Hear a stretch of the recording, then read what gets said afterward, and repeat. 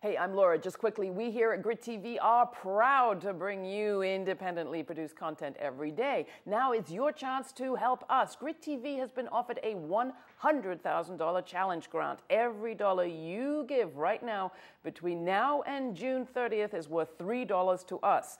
We've only got a few more weeks to meet the match. Will you help? You can donate at our website, GRITtv.org. Meanwhile, enjoy this clip.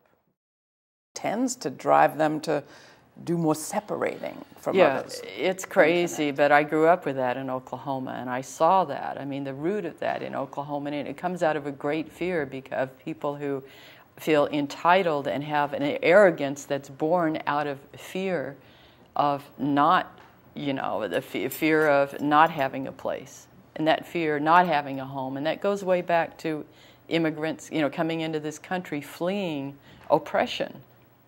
And the tendency, you would think, would be compassion, but fear grows more fear.